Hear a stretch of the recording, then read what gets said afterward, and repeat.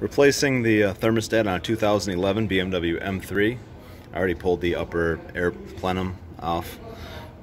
Just doing a quick video explaining how to do it. It's pretty easy. You just remove all these hose clamps. You can get to them from the side here without a problem. On this side you pull the air box out, and then you can get to all of these clamps. And then these bolts for the thermostat. Pull the upper radiator hose, this hose and this hose, both off this housing and this little bleeder. And then this fuel line, you'll want to loosen up the bolts that hold this fuel rail on the driver's side, and then lift it up on just that side. And there's enough flex with this rubber section over here where you can lift that out of the way.